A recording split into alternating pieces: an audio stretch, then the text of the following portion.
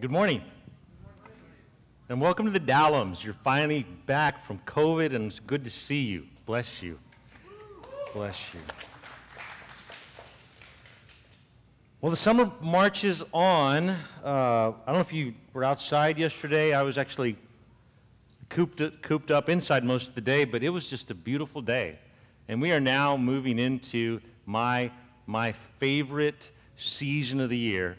Actually, my favorite part of the summer. I call this will only mean something to a few of you.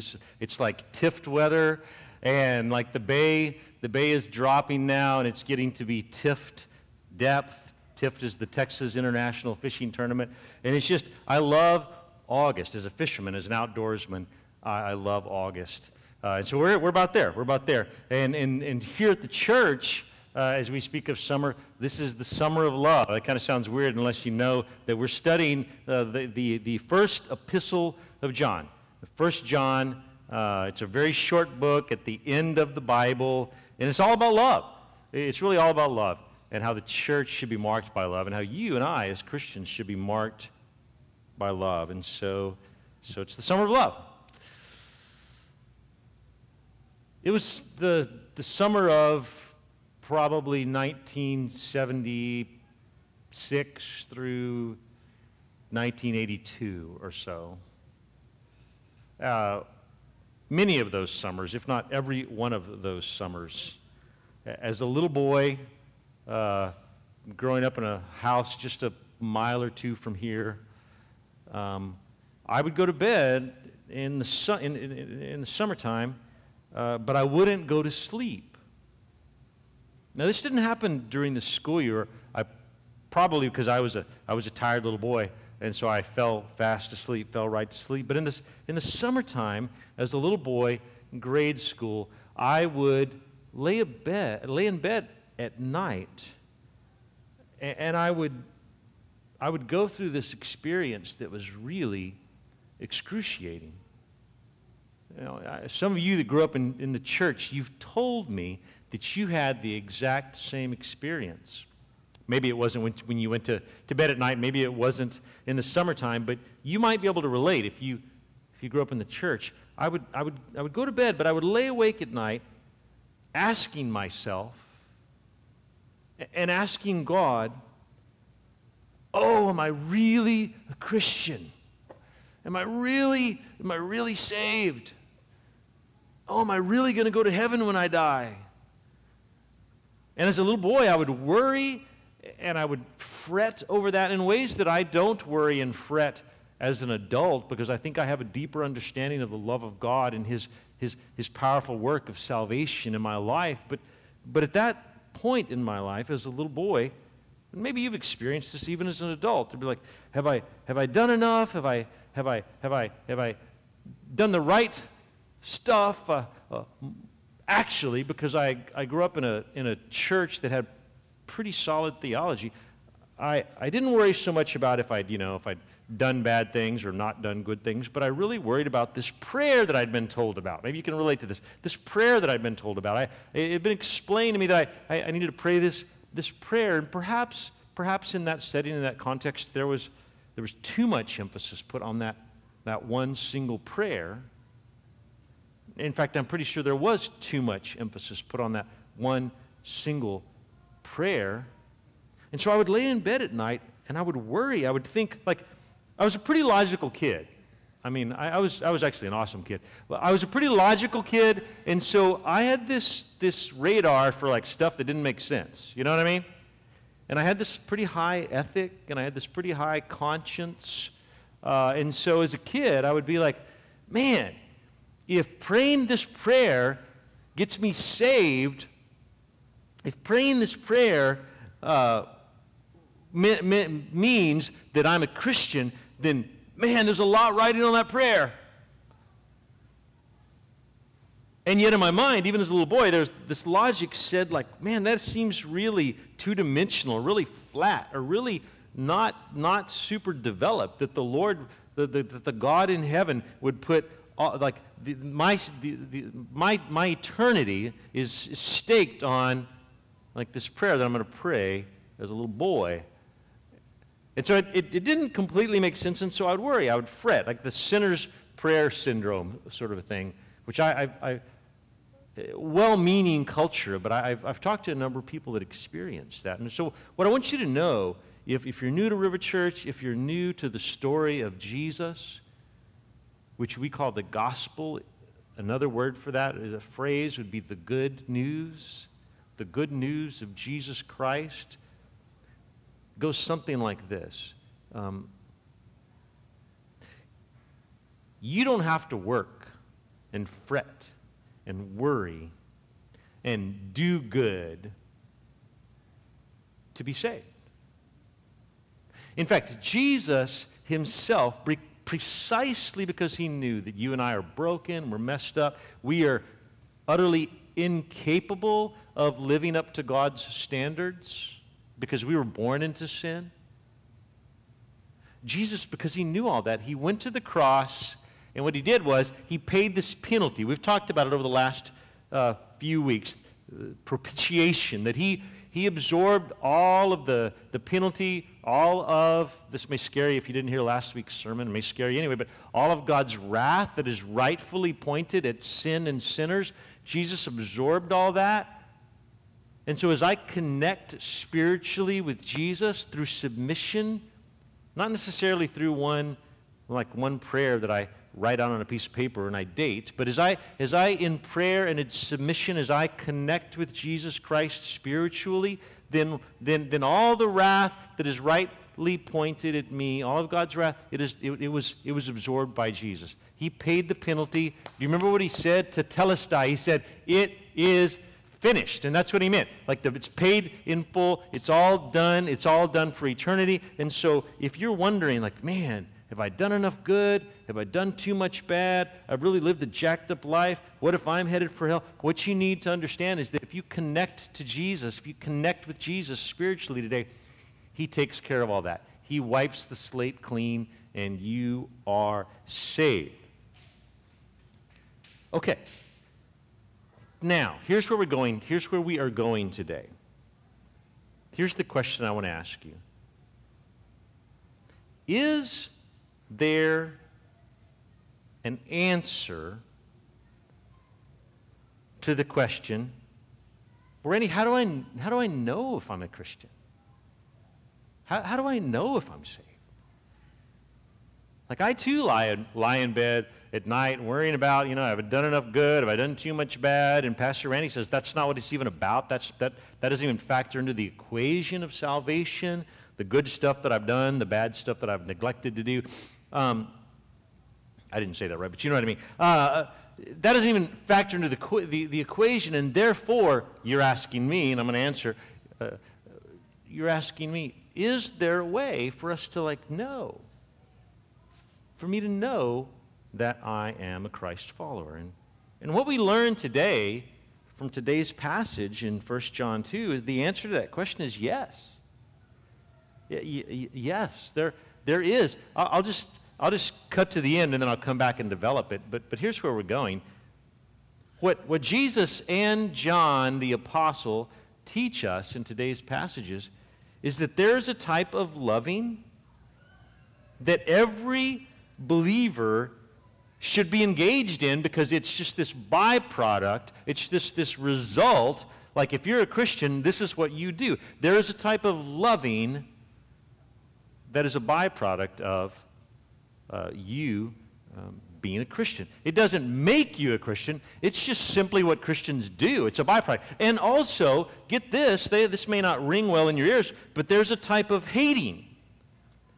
There's a type of hating that Christians engage in. It's just a byproduct of who we are as Christ followers. There's a type of loving that you should look for as evidence in your life if you're a Christ follower, and there's a type of hating that you should look for, just a byproduct of who you are as a Christ follower.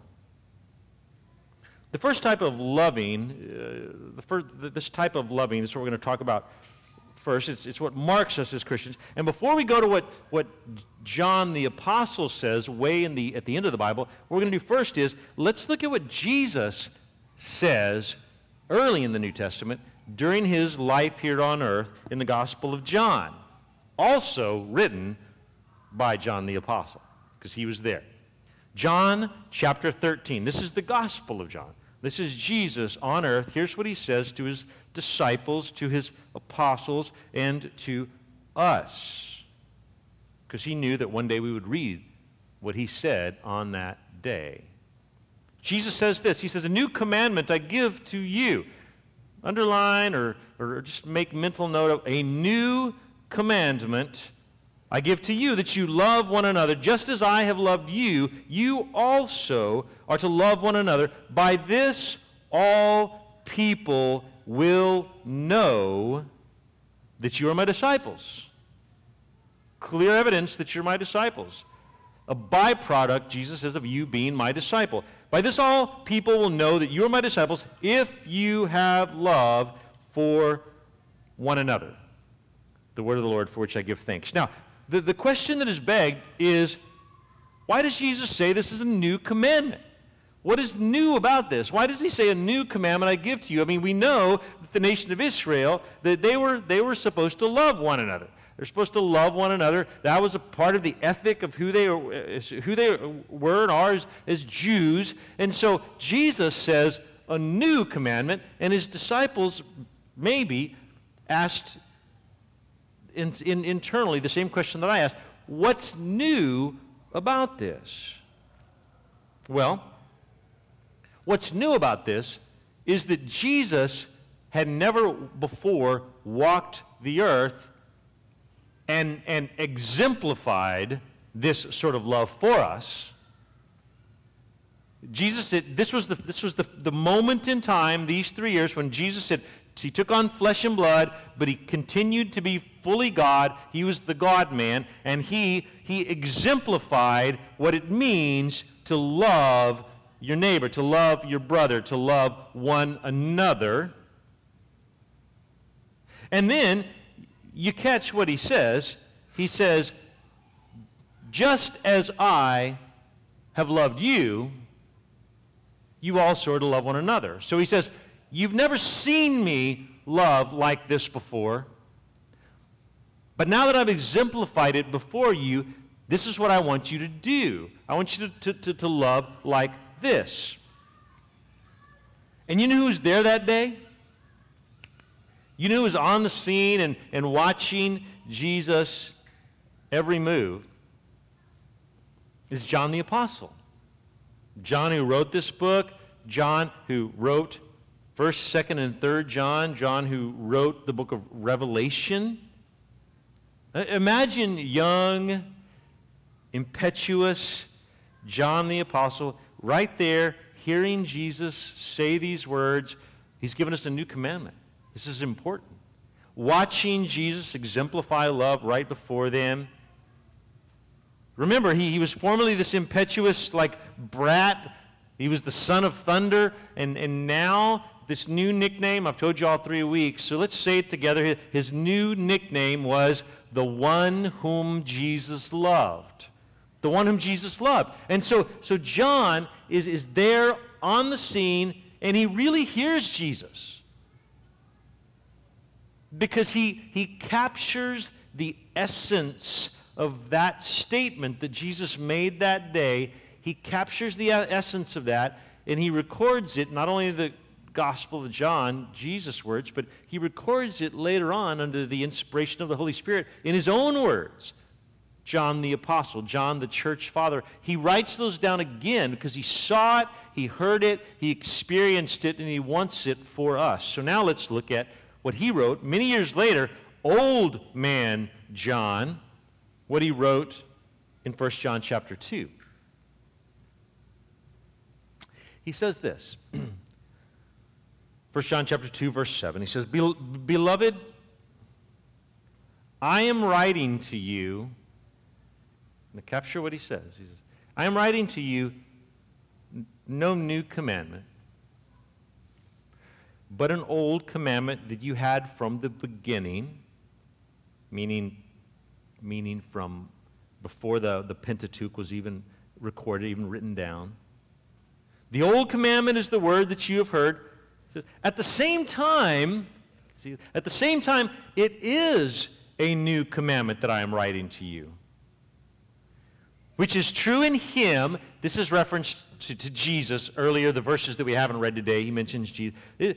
Which is true in him and in you. He's making this connection. It's a new commandment because it's the love of Jesus now born out in you. He says, it's a new commandment that I am writing you, which is true in him and true in you, because the darkness is passing away and the true light is already shining. Whoever says he is in the light and hates his brother is still in darkness. Whoever loves his brother abides in the light, and in him there is no cause for stumbling. But whoever hates his brother, John has this way of this circular thinking. He's constantly coming back to what he said and just making sure we understand. Verse 11, whoever hates his brother is in the darkness and walks in the darkness and does not know where he is going, because the darkness has blinded him.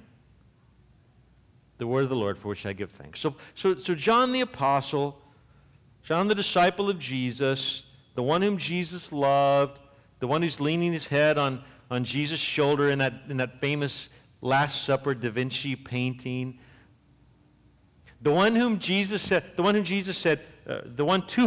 said, behold your mother, behold your son, from the cross. And then he takes care of Jesus' mom from that day forward, brings her into his home. That John, he's now saying with great authority, you know, this isn't a new thought, and yet it is a new thought.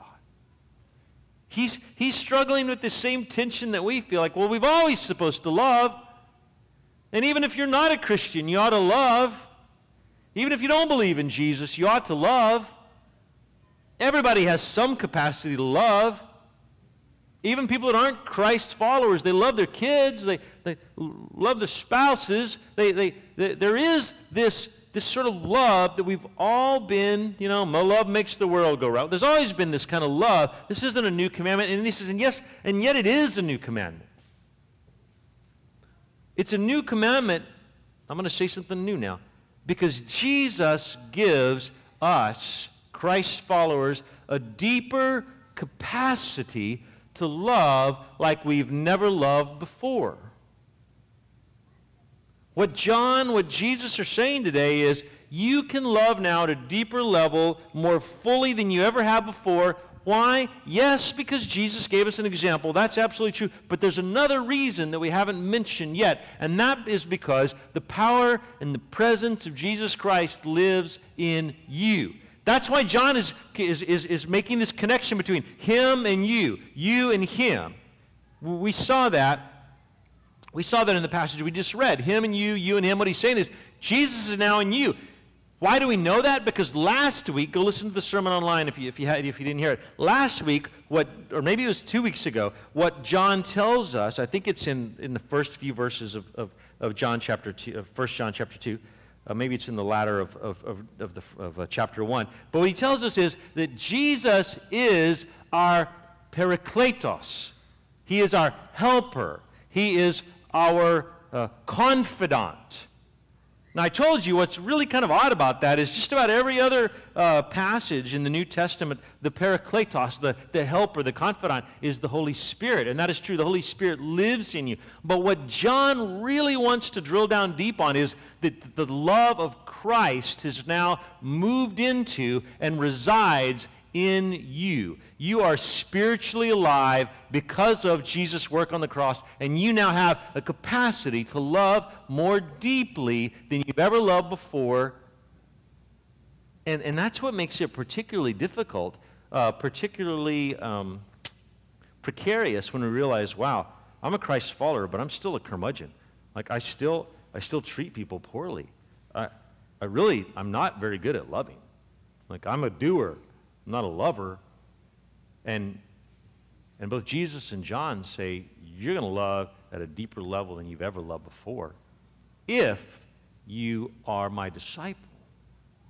So I use the word like Christian, Christ followers, saved. You notice John the apostle uses slightly different phrases to mean the same thing. He talks about walking in the light, and walking in darkness. You remember week 1, I preached on the fact that John says, man, many of you say you're walking hand in hand with the Lord, and yet you continue to walk in darkness, and you are, hard word, but he says, you're a liar, and you make God out to be a liar because you cannot walk in darkness and have fellowship with the Lord. And he's just continuing in this circular thought to drill down. Week after week, we see this drill down deeper and deeper and deeper. And last week or 2 weeks ago, he talked about Jesus being our Parakletos, our helper. And now he's saying, and the result of that is this incredible capacity to love. So today's topic, the one who walks in the light, that's a Christian. The one who walks in light loves in a certain way and hates in a certain way. And the one who walks in darkness also loves in a different way and hates in a different way.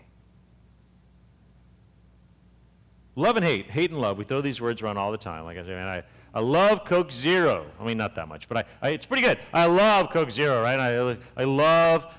I hate standing in line at HEB. You guys know that if you guys just go way over there to the right, you don't have to stand in line. Like 5,000 people standing in line. You just go over there and you can go right.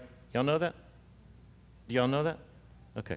Because it seems like people don't know that, but I go over there and I in and out like that. But why? Because I hate standing in line. We throw these words around. I love rain. I hate cold wind. I love a sunburn and air conditioning, like combined. You know, like somebody else does. The things that I say I love and I say I hate, but it's pretty shallow, right? We throw these words around, and yet in this passage, Jesus and John the disciple, they say, what you love is profound. Who you love, how you love is profound. And what you hate or who you hate, it's profound. And they're indicators of something really, really big. We were having a conversation, a little staff meeting on Wednesday, and we had this conversation that was, I thought, interesting.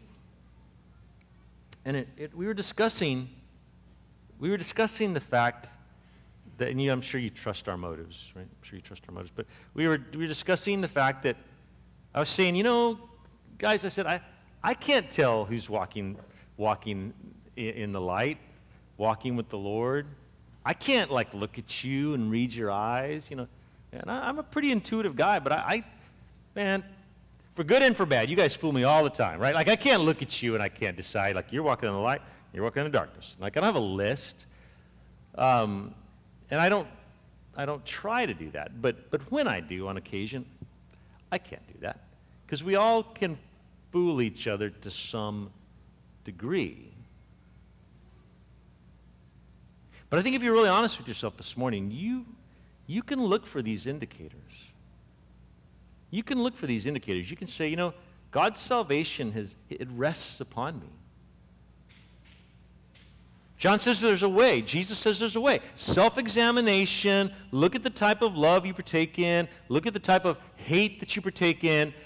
And there's something to be said for that. Okay, so let's unpack this passage just a little more deeply now. So number one says that Jesus, if we can go back to that passage again, I think it's next. I'm writing you a new commandment. There you go. Do not love the world, things in the world. If anyone loves the world, the love of the Father is not in him, for all that is in the world. What I want is that's the right passage. No, I want verse 7, rather. That's where I want. I want to reread what I just read. There you go. Beloved, I'm not writing you a commandment, yet I am writing you a commandment. And then he goes into Jesus. And the first main point I want to draw out of this is that he's saying that there is this Jesus who is a game changer. He's giving you this new capacity to love like never before. And then he makes this next point that he who loves his brother who hates his brother walks in darkness. And then he makes the next point, he who loves his brother walks in light. But then the fourth the fourth sort of point out of this passage, this is what I want to drill down a little deeper on. He says this. He says, there is a blindness, a type of blindness that's caused by hatred that leads to confusion, that leads to lostness. And I bring this out because some of you might be able to relate to this. You might be living here at this moment in time. See, he says, going on to the next screen, he says, whoever hates, verse 11, whoever hates his brother is in the darkness, walks in the darkness, we've already covered that, and does not know where he is going, because the darkness has blinded his eyes. Listen, I've known people, I've had friends, maybe I've experienced this in my life at times, but I've known people, maybe this is you today, who they live every day of their lives with an anger, a hatred, often toward a family member or an extended family member.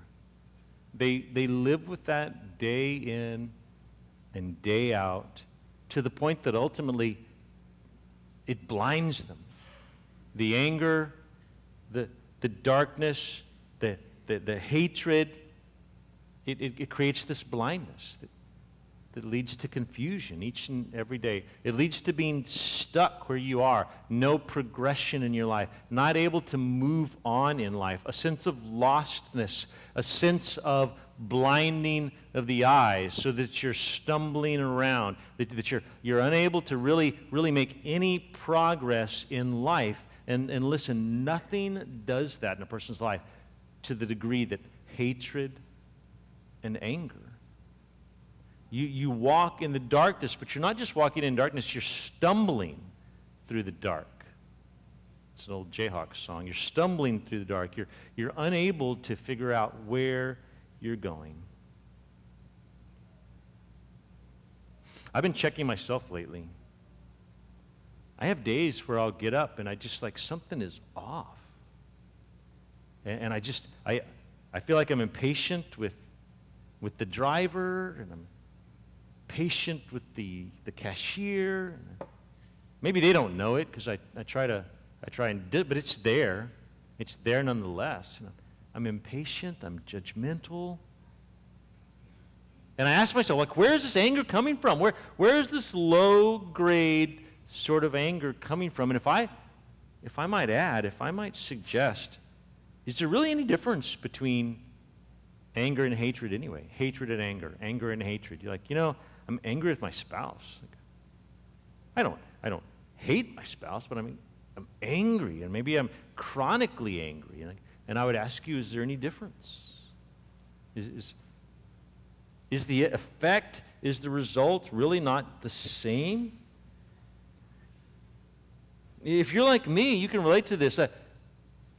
Maybe you're so often so patient with yourself. Like I give myself a pass all the time, but no one else. You might say, I was rude, but she made me. She made me rude. She made me rude because she knows when she pushes those buttons, I'm going to be this way. Or maybe you say, like, everybody else in the world is dumb. Why can't everyone else just work as hard as me? Just stay as busy as me. Just see things the way I see things. Those phrases probably ring more true than you or I really want to admit. Is there really any difference between hatred and anger and hatred? I kind of look at that as the older brother syndrome. Like, man, why can't everybody else, including my punk brothers and sisters, why can't everybody else just get in line and just do things the way I think we should do things? Older brother syndrome. Or there's another syndrome that I see often, maybe you can relate to, and it comes out of an old Derek Webb song. It says, I hate everyone but you. He sang that to his then wife. I hate everyone but you. And maybe that's where your anger, hatred sort of grows out of, that mentality. It says, like, you just, my wife and my kids, but I hate everyone else. And what does that lead to? You disassociate, you pull away, like nobody else is welcome in your little circle. And the problem with that is Jesus says that we will be marked by Christ's love.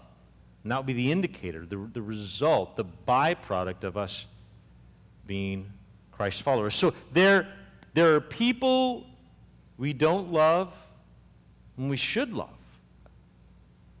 And then the second part of what I've been saying to you, there are things that we shouldn't love, that we should hate those things, but in an exact opposite direction of how Christ calls us, those things that we should hate, we love those things. And then the people that we should love, we hate those people. We disassociate with those people. We draw away. We pull back. We cloister ourselves, just me and my little family, or just me, myself, and I. But then we love the things. Well, you'll see. Let's go on. Verse 15 says this.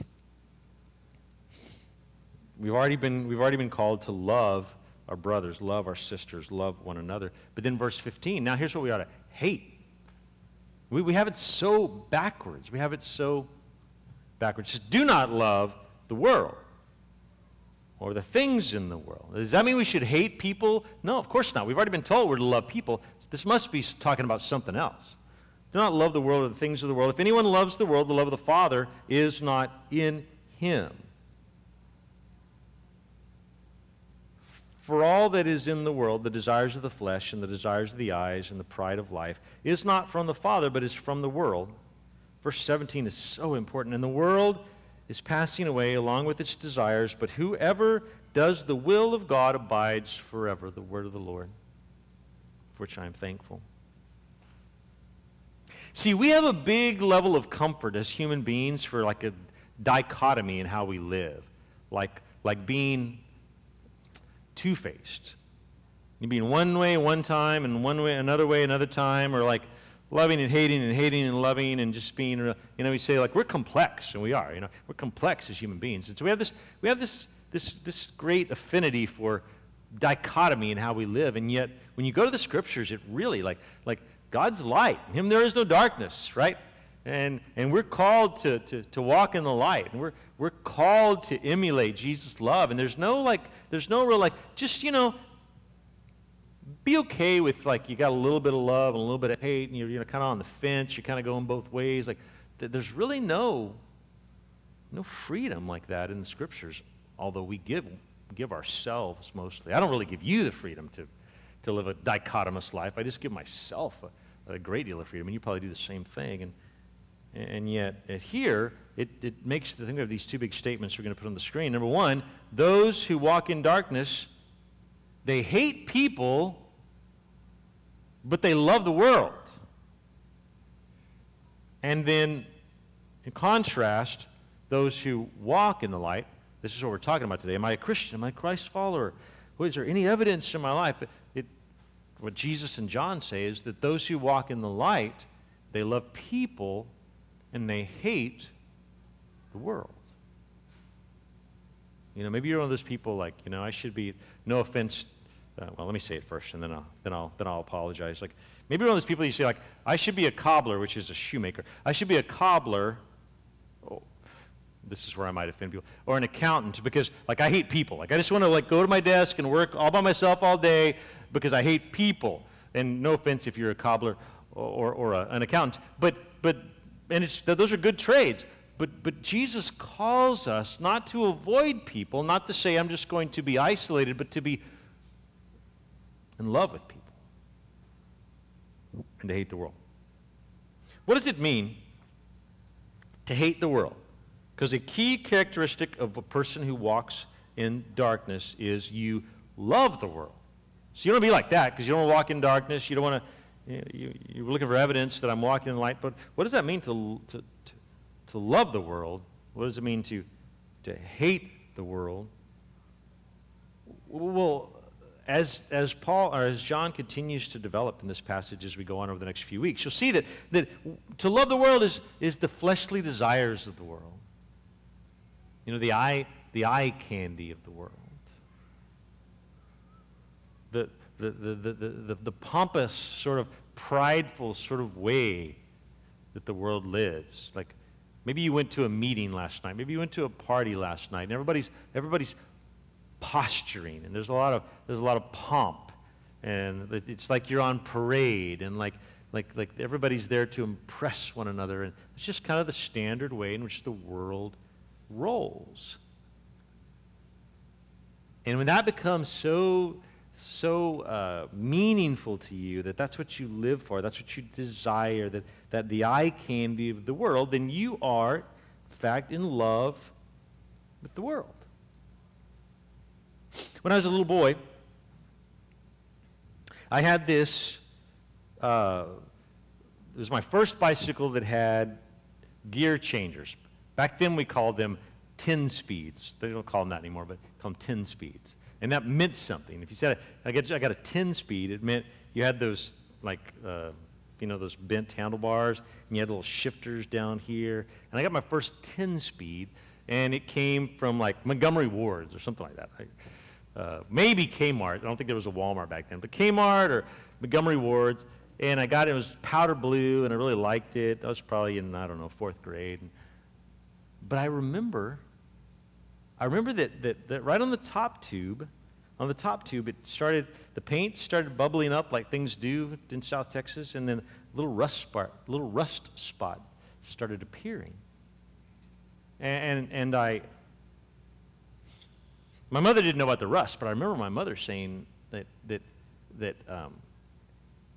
Randy, you need to not leave that bicycle out in the rain. You need to take care of that bicycle, because that bicycle cost us, good money. Really, she was a really good, like, 1970s sort of mom. Like, that's how they spoke in the 70s, You take care of your stuff because we paid good money for that. And then she was well-meaning, but I'm a super conscientious kid. I remember in bed at night when I wasn't worried about whether I was going to heaven or hell, I would worry about this bicycle, because, like, the bicycle's rusted. And my parents spent good money on this thing, and I'm not taking good care of it. And when actually I was, it was just the salt air, right? But what was being taught, or what I was at least picking up, was that the stuff of earth is significant, and maybe it's like most significant. And I often wonder, what am I teaching my children about stuff and things and possessions and money and the long-lasting value? Am I teaching them to love the world? Or am I teaching them to love people? See, in this passage, number one, a key characteristic of one who walks in the darkness is you love the world. Second point is that this lifestyle is temporary.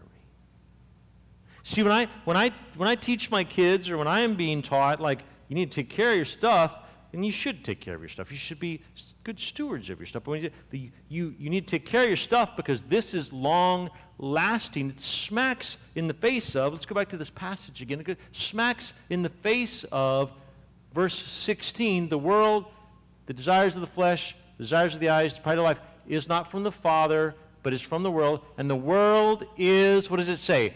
Passing away along with its desires. Whatever does the will of the Lord abides forever.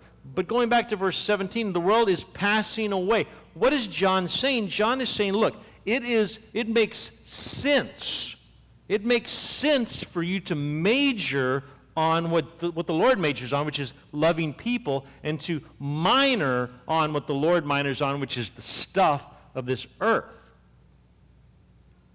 And we tend to major on the stuff of the earth as though that, like, somehow, like it's ethical to be a Christian, but it's economical it's a good investment to live for this world. And John is saying, no, it doesn't even make sense to live for this world, because this world is temporary. It's fleeting. It's passing away. It's all going to rust. The world is passing away, and therefore, honestly, if you believe in Jesus, and if you don't, then with all respect, I realize you should you should engineer your life in a different fashion. But if you're a Christ follower, then what this passage is saying is it makes no sense to chase after the things of the world because they're passing away. We see it in those months when you've got enough money to live on, but you worry about money anyway. Now, I realize and I respect the fact that some of you are going through very difficult financial circumstances right now. But can you at least remember, can many of you relate to the idea like, yeah, Randy, I have enough, and yet I still worry about getting more. Why? Because we have this short game mentality. Here's what I mean by that. There will be a year, it'll be 100 years from now, or 1,000 years from now, probably more like just 50 years from now, when I will say, wow, I really played the short game. Like I laid it all on the line for this world. I lived for the stuff of earth. And now here I am on the other side of eternity, and I played this short game. The stuff I invested in was just junk. It all rusted away. Or 50 years from now, I will contemplate my life, and I will say, I invested in the long game. Like I was a person who lived for eternity. And that's really what John is saying right now.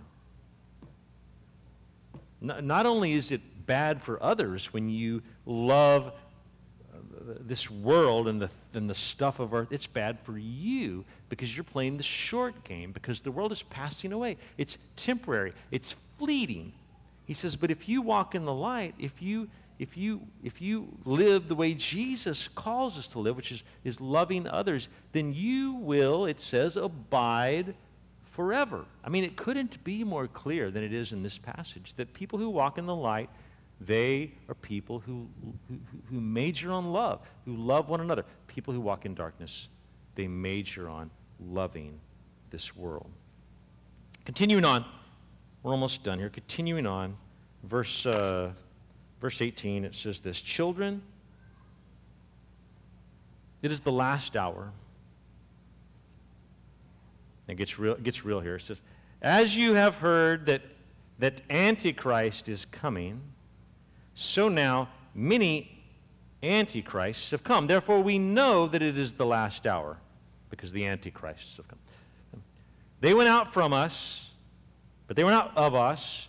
For if they had been of us, they would have continued with us, but they went out, that it might be plain that they all are not of us. Okay, what in the world is that talking about? Well, if you heard week 1 of my sermon, you know that I said that this whole book is written in response to the fact that a group of people had left the church. They had decided that they didn't believe that Jesus is who he says he is, and they had walked away. And what is astounding to me is, in this passage, John's high view of the church. I mean, I wouldn't dare say, like, I would never say this, but I didn't. He did. And that is, he says, the people that left the church, they left because they're not really of us. They're not really Christ followers. They didn't just leave this church. They left the church. And then he says, you know what? Actually, they're the Antichrists. Now, before we get too smug about that, what we're going to realize is that every one of us has the same capacity. But what's going on here is, number one, he says there are, plural, many Antichrists. Number two, he says those who left his church were never really truly part of the church. They left, making it plain that they weren't ever part of us anyway. It's this idea that I spoke of earlier of living this lonely, isolated, forget everyone else, I hate everyone but you sort of lifestyle. They left the church. They didn't just band together when they left the church. There's evidence that they splintered and went their own way. And then the second thing he's not, number three, he is not saying that they're just not just part of his church, but he's saying that they're not part of the church. And he says they are Antichrist. Okay, now, you've heard the word Antichrist in relation to like horror movies, or maybe end-time theology that have gone awry, or I don't know, maybe it's in the Left Behind movies. I haven't seen them. But you've heard probably the word Antichrist. It's interesting to note. I want you to know this. didn't learn anything else today, you'll learn this one thing. It's interesting to note that the word Antichrist is nowhere else in the entire Bible besides in John's writing. In 1 John, in 2 John, 1 John chapter 2, 1 John chapter 4, 2 John chapter 7. There are 5 places in which this word, look at this, here's how it's spelled originally. Antichristos. Some of those, they're Greek letters, so they're not the same as English, but that's the word, Antichrists, plural, Antichrist. And what do you see there? What you probably see is like, it's, you see the English word, but if you separate it, the prefix away, you'd see that there's like anti or against or opposed to or other than Christ. Now what you're about to learn is that every one of us has the capacity to be a little antichrist. And here's why. Because honestly the word means other than Christ. And so what John is saying is, are you living for other things other than Christ? Now he's being really hard. I guess he probably, his heart hurts. His heart hurts, rather. His heart hurts because people just left his church. But what he's really saying is they left the church, and we trust under the inspiration of the Holy Spirit that this is true. He's saying they left the church because they want to live for things other than Christ, besides Christ. They want to live for the world. And it's interesting to note that he says, and you know what? They never were Christ followers in the first place. It is now evident. It wasn't that they were Christ followers and then they left the faith. They never had faith.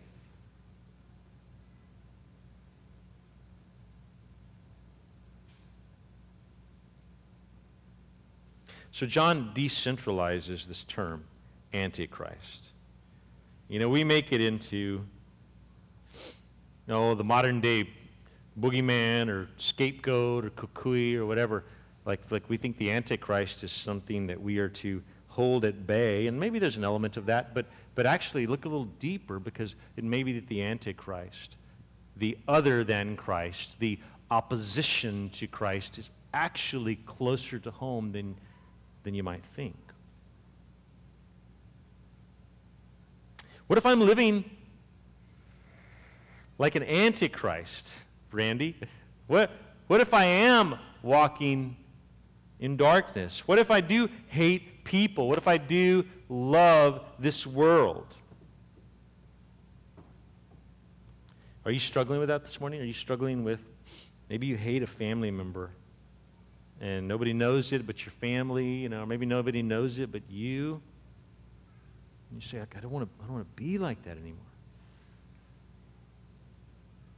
Or maybe you say this morning, I just love my stuff. And I love the things of the earth. And I love the system of the earth. And I love this dog-eat-dog sort of system that we're living under. And I don't want that. I don't want that. Are you struggling now? Are you hating people and loving stuff? Are you living a life? Maybe you could wear a placard, and I would not ask you to do this, but you could live a placard that might say, other than Christ. That's what I'm living for. Things other than Christ. Instead of Christ. Maybe would that rightly be hung around your neck? Opposed to Christ. Follower of Christ. That's what we want, right? Not opposed to. Listen, if this plays out in your life long enough, what a hatred of other people eventually leads to is a life of isolation. You're like, nobody's good enough to love. Nobody's good enough for me. I'm just going to go it alone. That's the end result of hating people. And the end result of loving this world is just all out greed and selfishness. That's where either of those roads will take you. And so, what do I do, Pastor Randy? That marks me, that is me. What do I do? Now, would you expect me at this point to say, just try a little harder? Just do a little better. Just hold your breath a little longer. No, I wouldn't say that because that's not the gospel. I hope you know that. That's not the gospel. What do we do in times of need? What do we do in our lostness? We turn to Jesus. Jesus has known this day was coming, this enlightenment, this awareness. Jesus has always known that you've needed a Savior. Jesus has always known. Like, maybe your mama told you to try harder because you really got it inside of you, but Jesus, he knows that you don't have it inside of you. You need him inside of you. We'll end with this passage, and then we're going to run to the table of communion where we can rightly pray to Jesus and receive his grace in our lives. It says this, my little children, this is from 2 weeks ago, my little children, I'm writing these things to you so that you may not sin. But we already know, is chapter 1, he told us everybody sins. Quit acting like you don't sin. Everybody sins. You say you don't sin, you're a liar, and you make God out to be a liar. Let's be honest, right? My little children, I am writing these things to you so that you may not sin. But if anyone does sin, we have an advocate, parakletos, an advocate, a confidant, a helper with the Father, Jesus Christ the righteous. He is the propitiation for our sins. He has paid the penalty for our sins, and not for ours also, but for the sins of the world. So I invite you to now, as we prepare to pray, I invite you to run to Jesus. Say, I don't want to live like that anymore, Jesus. I don't want to walk in darkness anymore. I want to walk in the light. I invite you to run to Jesus. Now, we're not running to the table of communion because literally the bread or literally the juice has the essence of Jesus wrapped in it, but we do run to the table of communion out of obedience to Jesus, because Jesus said, when you do this, remember me. And so that's what we do. Today, we remember and we celebrate the gospel, the good news of Jesus Christ. If you would bow with me in prayer.